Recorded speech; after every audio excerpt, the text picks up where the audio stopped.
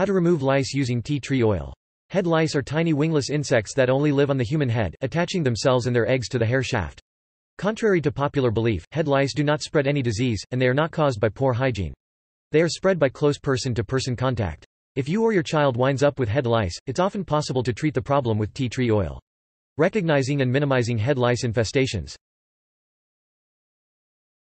Recognize the symptoms of head lice. Many things can cause an itchy scalp, and it's easy to mistake conditions such as dandruff for head lice. Use a fine-toothed comb to examine the hair and scalp for lice and nits. Live head lice are about the size of a sesame seed, between 2 to 3 mm long. Nits, or lice eggs, are usually yellowish-white and stick onto hairs near the scalp.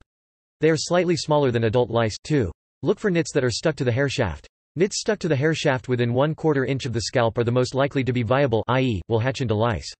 This is because head lice feed on tiny amounts of blood they draw from the human scalp. They also thrive on the warmth provided by your head.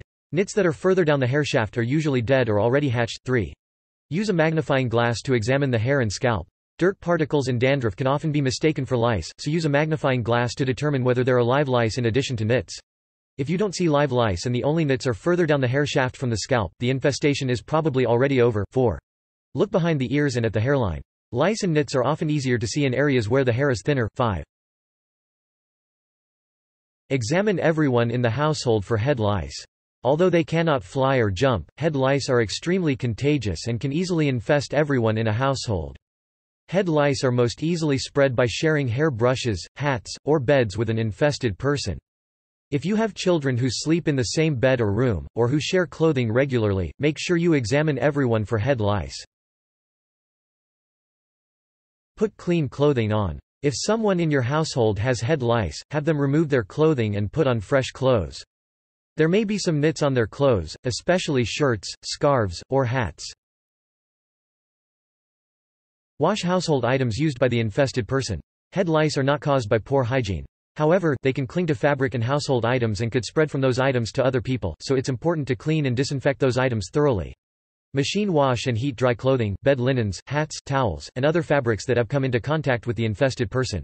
Use hot water and the high heat drying cycle. If the items cannot be machine washed, seal them in a plastic bag and store them for 2 weeks. This will suffocate the lice. 9.